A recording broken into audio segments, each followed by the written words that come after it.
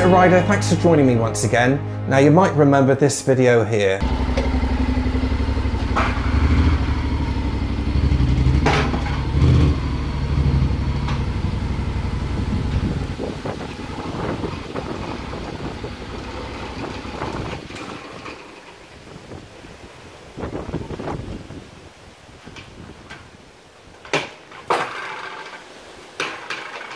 Okay, so that was the Mark 1 version. It was always a prototype, and this is a video about the Mark 2 version that I'm going to be making.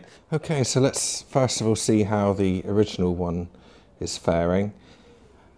And I'm happy to say that actually it's doing very well. The caster is still in good shape. Okay, so we've got two main parts to this. This is the main steel plate that goes into the ground, and then we've got this scaffolding plank here as well, which sits on top of it. So to start with this one, we've got a 5mm thick steel plate, 300 by 300. These holes here act as fixing points to fix it down into the ground. So they'll be fixed via security bolts of some description.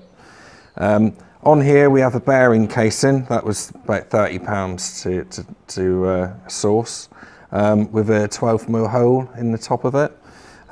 So the idea being is that the spindle from this plank goes down into there, and it stops the board from doing this sort of left and right business. Then underneath we've got a spindle, which again, this spindle goes in there and then straight out into this tube. Like that is a little tube in there. Okay, so one of the things that took a lot of time to think about and suss out in my mind was I had to try and create a seesaw effect with the scaffold board here for the bike to go on. Obviously when the bike goes on, it wants to be tipped down, and when the bike's on, it wants to pivot back up to where the caster is, the wheel. So what I've come up with is I've got a gate set up. These here are gate hinges, and then this pole here is some sort of gate hinge as well. You have to look around a bit to find this stuff, but and then I've just put a 3-bolt in there. So basically, if I can lift it up, it is quite heavy. When it sits in the mounting plate underneath, this here acts like that, so it can tip up and down, and this can stay in one position and still spin. So the actual plank itself consists of this metal U-shaped tube in here known as Unistrut. That's the actual brand for it. So if you search any electrical online wholesaler, most of them will sell something like this Unistrut stuff. It's good stuff because it's really thick, really strong, and what I've been able to do is rebate a line on each side of the board, this side and this side, all the way down through, and just basically got a nice tight fit and just banged the U-channel on.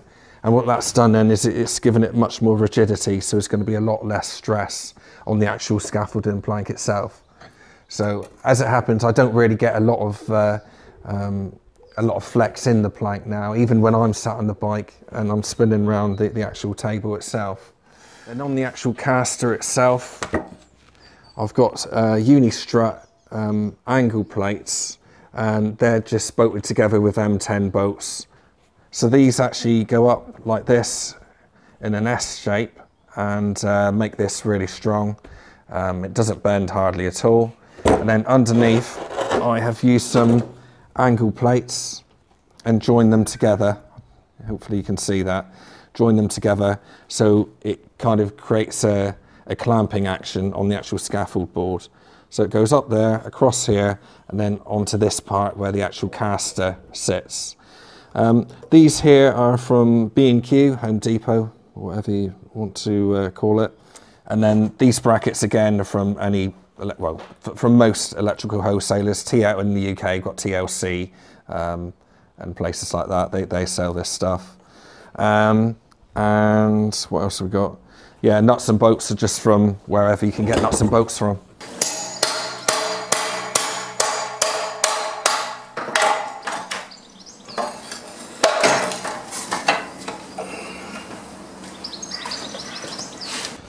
Okay, so I need to work out the position of the new one now. And what I'm going to do is I want it close up to this wall here when it turns, because I know that it's quite tight either side on the axis. I've already worked out the balancing point, and I've put the main centre spindle back towards the back end of the board as opposed to nearer the front or in the centre, just to balance the bike out basically.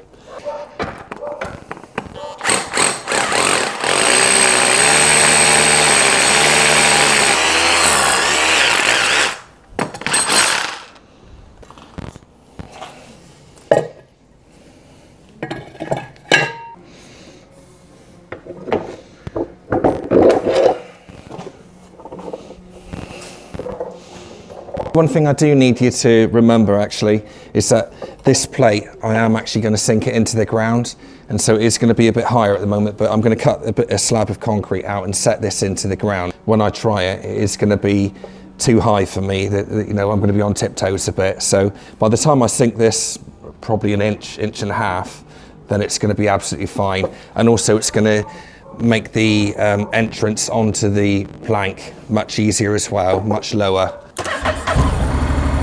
Okay, so remember, I am going to sink this into the ground, all right? I am going to be on tiptoes at the moment, but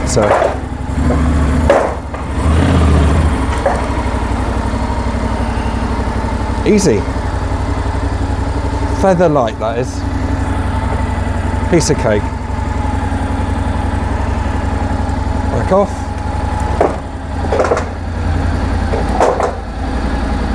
Perfection. Back on again.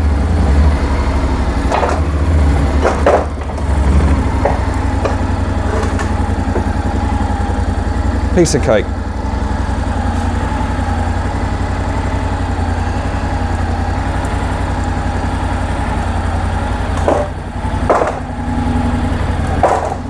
It's a winner. Yeah, so that's good. By the time this sinks into the ground, then it's going to make it that much easier, and I'll be on pretty much the balls of my feet there. So good stuff, much easier. Very happy with that. Okay, so you're probably wondering what the cost of all this was.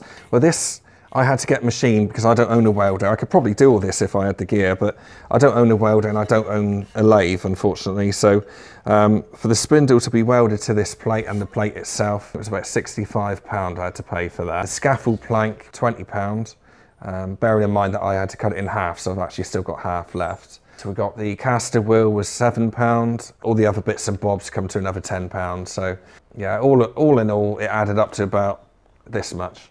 So still got bits to do with it, but I can't get any materials at the moment because we're on lockdown. So just waiting for that. When I can, I'll chop that plate into the ground, make it a lot lower. Click the subscribe would be much appreciated.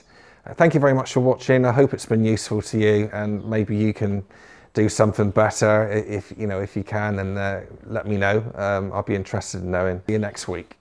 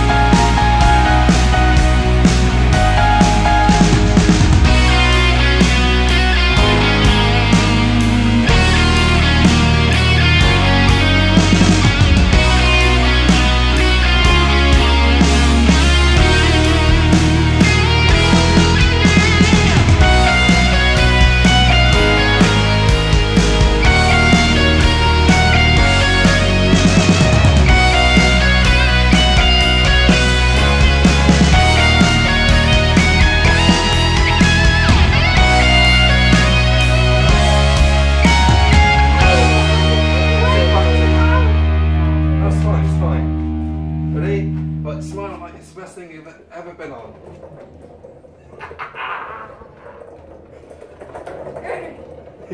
Go on then.